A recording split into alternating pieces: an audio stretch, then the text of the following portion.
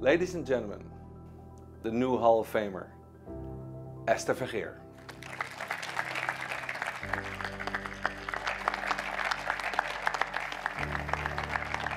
Okay, I haven't said anything and I'm already crying.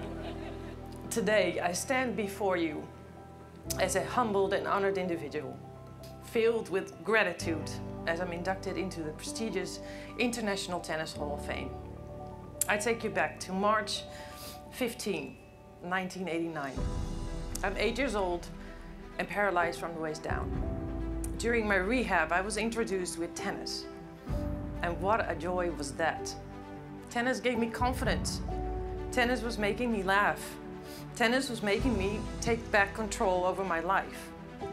Believing in myself, trusting that everything would be all right. It's an indescribable, almost magical feeling.